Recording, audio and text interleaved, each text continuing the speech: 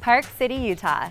This historic mountain town offers year-round recreation, from skiing in the winter to hiking and biking in the summer. It has an international arts and culture community, a renowned wellness scene, and an Olympic legacy. On top of all that, it also offers an eclectic dining scene with one-of-a-kind restaurants, serving adventurous, locally sourced cuisine.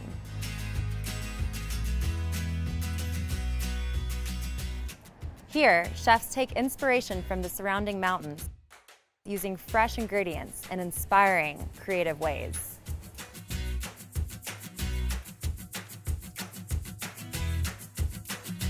I'm Locke Hughes, and I invite you to join me and meet the tastemakers of Park City.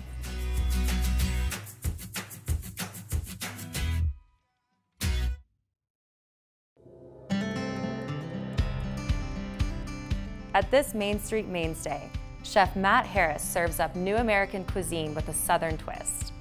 Many of the vegetables on the menu come straight to the kitchen from his farm in Midway, Utah, where we started our day. How did you first get into farming? What made you decide to create your own farm? So I think the intrigue was just kind of seeing what some of the other farms around it, whether it's Rustling Aspens or Renewey Gardens, going out and visiting those farms, and kind of intrigued my interest about, hey, let's see if we can do something like that. And it kind of turned into it also kind of turned into a little bit of an educational piece for the restaurant. So these right here, this is a couple of the squash that we grow here. We harvested a couple of days ago, because the thing, if you let squash grow, they just grow fast. So we have a couple of globe zucchinis here, a couple of different types of tomatoes, cherry tomatoes mostly, a couple of patty pans and some other things back here. After getting an up-close look at the farm, I sat down with Matt to try some of the dishes that have made Tupelo famous. You and your wife Maggie are both from the South. What brought you guys out here to Park City? So yeah, we're both from the South. I'm from Atlanta originally, and she's from Asheville, North Carolina. And we actually didn't meet in the South. We actually met up here. I was the chef at the J&G Grill. So Tupelo's food to me is Southern influence, but it also draws inspiration from the mountains. Yeah, I mean, I think it draws inspiration from the area, actually. We're always looking for new producers, and we're trying to draw from the flavor of the area. How would you describe the food philosophy of Tupelo? We try to source locally as possible, if it's from our garden in Midway or anything regional. So there's a lot of inspiration in the surrounding areas, but I would also assume there are some challenges cooking or growing at a high altitude and cooking in this small mountain town. Is there anything that's challenged you as a chef? You would be surprised. You can actually get a lot of ingredients here and a lot of locally sourced items, whether it be honey or grains or lentils out of Idaho. You would really be surprised what you can find here. And then you're also famous for your biscuits. Oh, the biscuits are very famous, And is there any secret behind these? Any family recipe? Well, actually, my mom kind of showed me the technique, and our pastry chef, Shirley, has kind of adapted that and taken it and ran with it. It's not really a recipe. Okay. It's more just kind of a feel, and if it's, raining outside or something like that, you kind of just got to get a feel for the biscuit to make them consistently. And how many biscuits do you have to make a night? Oh, during the winter, we probably make 300 to 400. Oh, wow. And you serve them with honey butter? We do. Honey butter and sea salt. One of the newest dishes on the menu is your shrimp and grits. Yeah. And what is your sort of spin on the traditional shrimp and grits dish? So our spin is that we use a coarse grain artisanal corn from Charleston, South Carolina, as well as we use a local sausage, a local andouille from Tupelo Meats, and a house-made hot sauce. So you get that little bit of a kick right there. It's not too much, but it is a house-made hot sauce. So good. Yeah, so it's kind of just a twist on shrimp and grits, And then your beef and barley is also a signature dish. It is, definitely. What is your spin on the traditional steak dish? So it's a sirloin that's sourced out of Colorado, and a barley that is sourced out of Idaho. So we source a lot of these vegetables locally. The dish remains beef and barley throughout the year, but we do change the vegetables and kind of the garnish to fit the season. So when people walk away from Tupelo, what do you want them to feel after their dining experience here? You know, I really want to feel hospitality, a unique experience. You know, when you come into Tupelo, especially, you know, all year long, but especially the winter, you come into a hospitable environment. It's warm. We have fireplaces. We want everybody to feel comfortable. And when people leave here, we want them to feel fulfilled. You know, like that's mentally and physically. Mentally and physically, Yeah. emotionally even as well. So that's really what we're trying to achieve here. Matt, thank you so much for having us. Absolutely. Thanks for coming out. Of course. Cheers. Along with dinner, Tupelo is known for their Sunday brunch, accompanied by an abundant Bloody Mary bar. I hope this gives you a taste of what Tupelo has to offer locals and visitors alike. Perched above the Park City Golf Course, at the base of the Silver Star Lift, Jeff and Lisa Ward own and operate Star Café. This is the perfect place to dine either before or after exploring the mountain in both summer and winter, offering stunning views and live music several nights a week.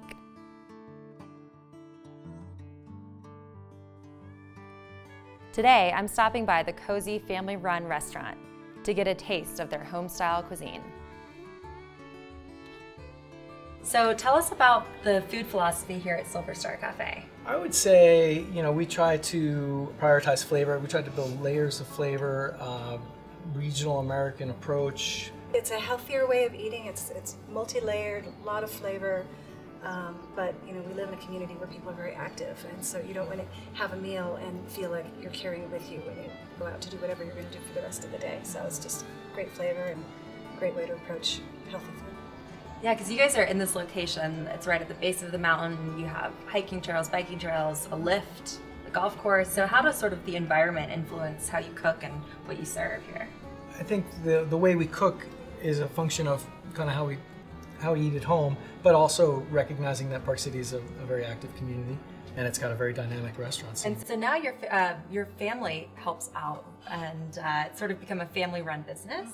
We are a mom and pop, Yeah, kind mom of. and pop. Our kids were raised in this business even before we had this. You know, and when they were in grade school, they would be at a restaurant that Jeff was working for, doing their homework, sitting at a counter, and so that they've always been around the industry. And you know, we're foodies at home, and they've become foodies as well. So they've all gotten involved in the industry, and our younger son got a bachelor's degree in hospitality management.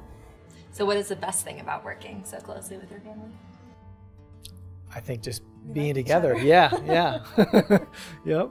And it's here we get to see each other, and we get to share whatever's going on in our lives. And in the case of our son working in the business, seeing him develop as a professional, it just gives me so much pride to see from year to year how he just blossoms. This whole restaurant really has a cozy, intimate feel. I mean, I feel like we could be in a little alpine cabin somewhere. And so tell me a little bit about your design philosophy.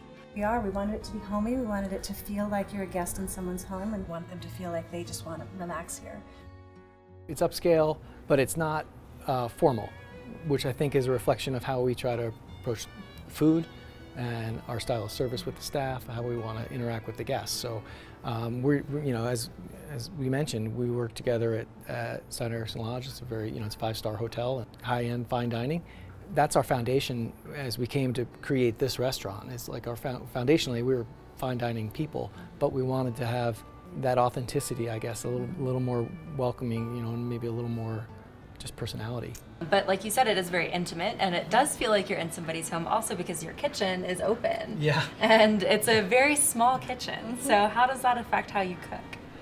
I think we have to be a little bit strategic. It does limit us a little bit, you know, sometimes on the size of the menu or, you know, how many items we have at one time. So we are challenged a little bit with cooking space, and we just have to be thoughtful in our process, what we can do ahead, you know, and make the steps concise when the dishes are ordered.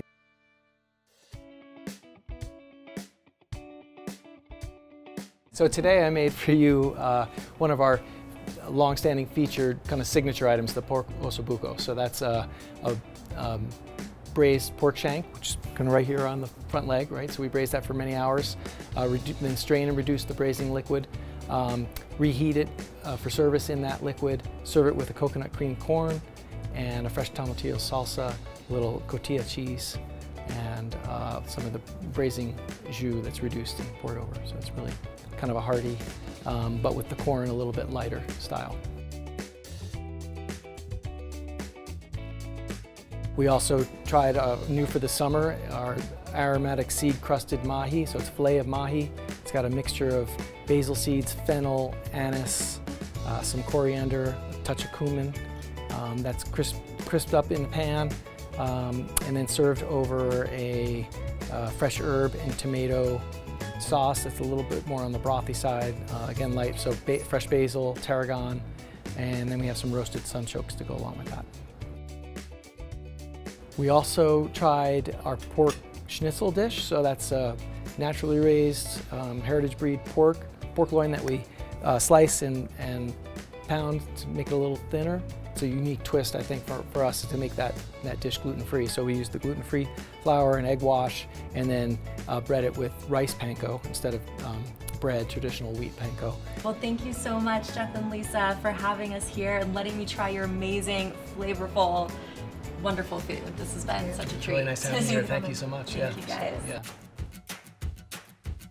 I hope this gives you a taste of what Silver Star Cafe has to offer locals and visitors alike. Stop by the next time you're in town for a home-cooked meal accompanied by unparalleled views and live music.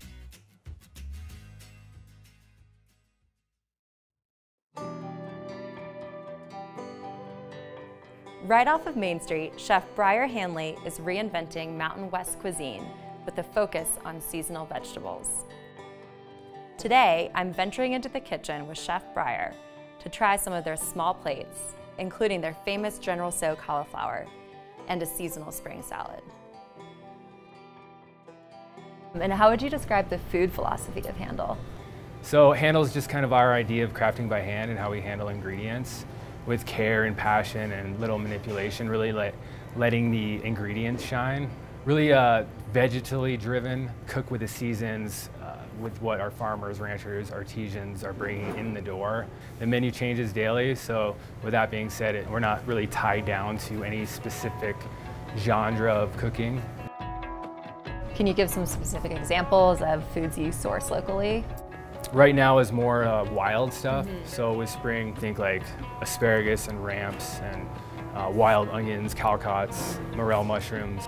We really try and utilize what's coming in the door. And so tell me about the dishes that you're going to make today. And one of them was a very spring-ish dish, right? With asparagus, peas. Yeah. Okay. So yeah, one of the dishes I'm going to make for you today is really wildly inspired, springtime inspired. So like I said, asparagus, we're going to have some sugar snap peas on there. It's going to be nettle emulsion. So stinging nettles, which came locally, just our back door, you know, the hills of, I'm not going to give any secrets away of where we find them, but this time of year, yeah, stinging nettles are popping up all over the place. The other dish I'm going to do for you is our General Tso's cauliflower.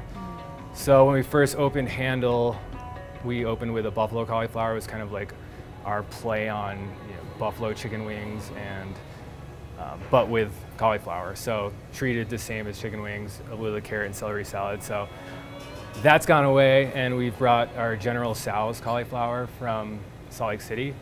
So kind of, you know, we always have some sort of fried cauliflower on the menu, and this one's been around at HSL, our sister restaurant, since pretty much since day one. So we'll sriracha vin on there. It's General Tso sauce, cornstarch, and coconut milk fried cauliflower, and we just toss in a bit of General Tso's.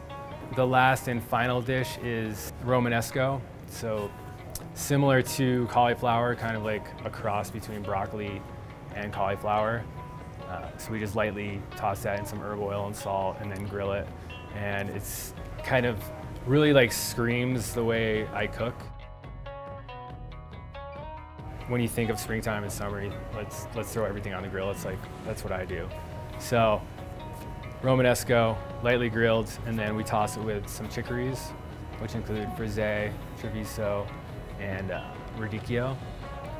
And then you have some dates in there to kind of sweeten it up, some medjool dates, and a Marcona almond puree, and then a bit of Marcona almonds just chopped on top for a little crunch. Do you feel like you cook the same way at home as you do here at the restaurant? My wife and I really enjoy entertaining, and there's no better way than to around a great meal. So with that being said, yeah, I tend to cook just like I do in the kitchen. What do you want the dining experience at Handle to be like? When people walk out the door, what do you want them to sort of feel? You know, I really want them to kind of leave like knowing that they got to know maybe our farmers, and I want people to, like, when a dish gets put down in front of them, to, or I guess to say, wow, that's first of all amazing, and second of all, it tastes great, and third of all, like maybe they can go and relay, you know, where that vegetable came from and a little story about it, and that excites me. I hope this gives you a taste of what Handle has to offer locals and visitors alike. Stop by the next time you're in town for a creative, veggie-centric meal with drinks designed to please.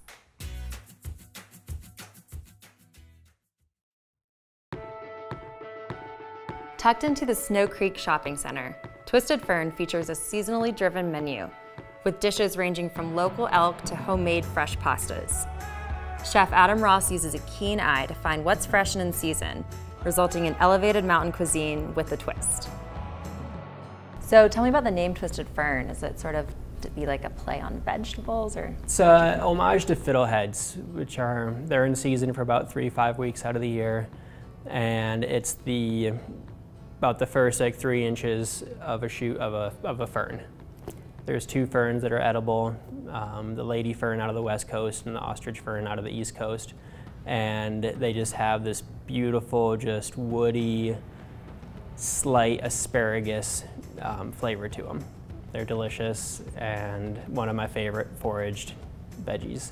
Tell us a little bit about the food philosophy behind Twisted Fern. Keep it simple. We don't need to overcomplicate food. Fresh, kind of taking what I can get seasonally here in either Utah or a kind of intermountain west, Arizona to Montana, a little bit of Pacific Northwest. If it's coming from South America, we can find something here to use instead. What are some examples of some things you source locally? From Park City, a lot of my salad greens right now. They're coming from arugula, spring mixes, microgreens. They're coming from Orem, they're coming from Heber, Park City itself. Got a couple of other farms that I'm working on, so hopefully in the next few weeks I'll have a few more names to add to the list. And Twisted Fern sounds like it might be a vegetarian-centric menu, but you also have meat, so yeah. Tell me a little bit about that side of the menu. The meat and fish that I use right now, I've got an elk dish that I'll be preparing later today. That is coming from about 3 hours south of here, southern Utah. There's about 6 ranches producing truly Utah elk right now. The trout that I'm using, it's a rainbow trout out of just around the Casherum, Brook Springs area, which is also about 3.5 hours south. So today we'll be making it'll be a seared elk tri-tip, and it's going with a black garlic vinaigrette. Another dish I'll be producing today is the farinata appetizer. It's an Italian chickpea pancake. And then I top it with a smashed pea, English pea, chili vinegar, roasted morel mushrooms, pea shoots, and some roasted cauliflower. Third dish today is going to be a fettuccine pasta. It'll be a house-made pasta with a green garlic and arugula pesto, some crushed pecans, some fresh baby artichokes, artichoke hearts, and some Asiago. In terms of the dining experience, what do you hope people to take away? What do you want people to feel like after they eat here? I want you to come out with friends, have a nice bottle of wine, cocktail, enjoy a nice meal, and then go dancing, go for a bike ride. Like, your day shouldn't be over because you just finished lunch or dinner. Do you find that people are ever surprised at you know, how delicious vegetables can be or how lighter food can not sacrifice flavor. It's always fun having that conversation at the end of the meal, and this person who's just, he's like, typically it's like, I have to have steak for dinner, and I've just had 3 courses with no meat in it, and I am ecstatic. And it's about getting people to like not think of, oh, today I'm eating vegan, today I'm eating vegetarian or whatever. It's just like, this looks good, I'm gonna order this. I hope this gives you a taste of what Twisted Fern has to offer locals and visitors alike. Stop by the next time you're in town for seasonal dishes that prove veggies can take a starring role in both dinner and drinks.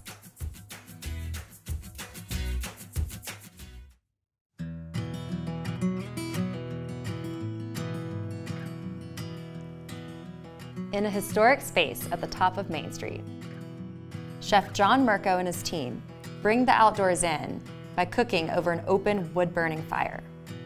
The restaurant's warm ambiance is emphasized by both its new American cuisine and its turn-of-the-century industrial decor. Here, firewood is more than just the name, it's the main ingredient.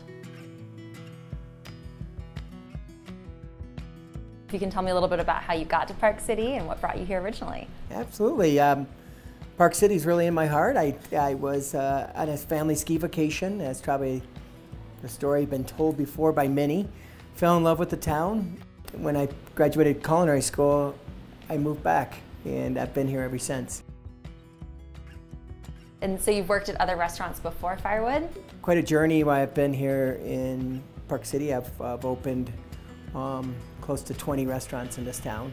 Finally, for myself, opened up what this was an old Italian restaurant of 30 years, closed, and I saw a great opportunity to be part of the heart of Main Street and opened up a concept that I've been wanting to do for many years.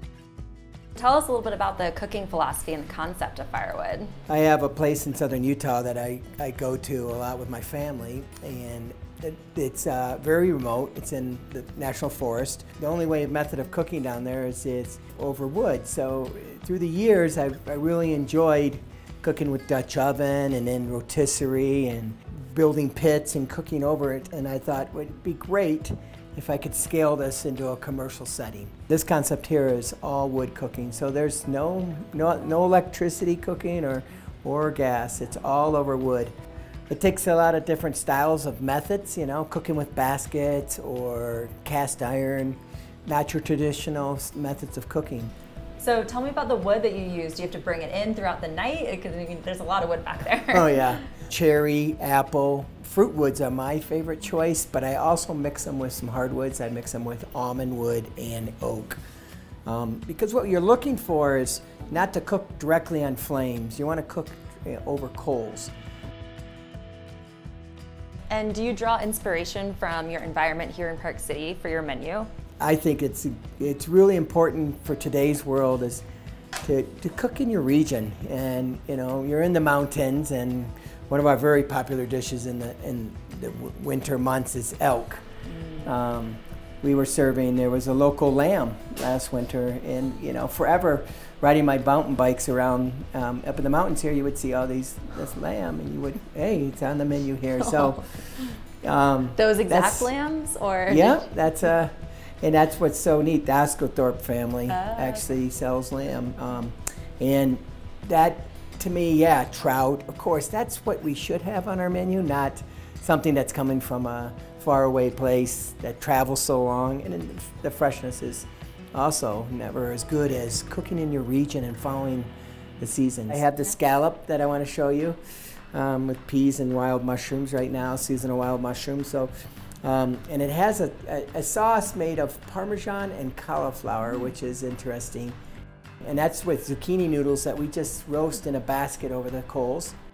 With you being from New York, I had to do something from Manhattan. It's called a Manhattan cut. So that is a New York where you trim it all the way down to just the heart of the steak. But I take all the trimmings and I render it, and I actually cook the potatoes in the rendering of all the trimmings from the New York.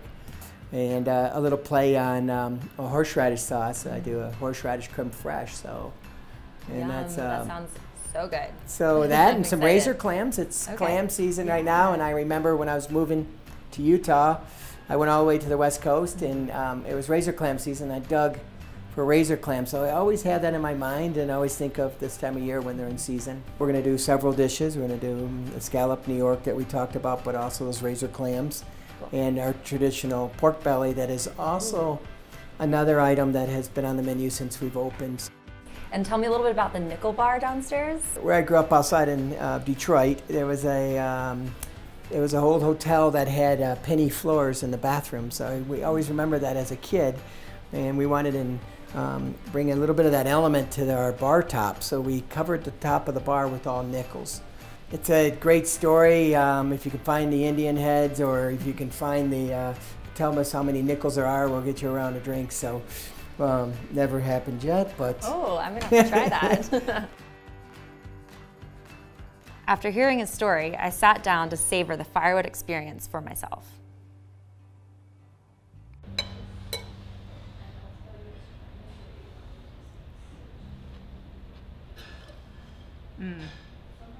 That is the way to do it. I hope this gives you a taste of what Firewood has to offer locals and visitors alike. Stop by this hot spot next time you're in town for a taste of live fire cooking.